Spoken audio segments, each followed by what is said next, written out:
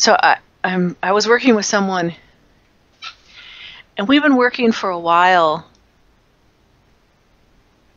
and something just wasn't sticking. I can't remember the exact details of it.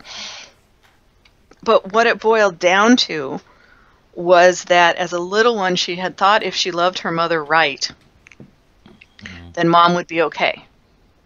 Yeah. And because mom, she could never get it right, because you can never get it right with somebody with that personality disorder, she was believing that there was a big flaw in the way she loved.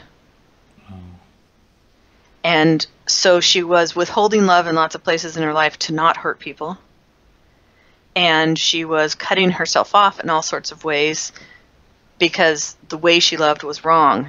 Now, if you think about, like, everything you love, if you have that labeled as I'm doing it wrong, your life becomes very limited. And when we got that and unhooked that, it's like her life opened up. It was like, oh, there's nothing wrong about the way I love. It just wasn't possible to change it here. Yeah. That kind of a healing only comes if you really understand that patterning. Well, you can probably get to it after about 10 or 12 sessions if you don't understand the patterning, but if you do understand the patterning, you can get to it pretty quick. Nice. And that can make a big difference. So that's why we just, the two of us in our practice found it this like massively useful frame with clients to just change things instantly for them. So we thought, well, we got to teach this.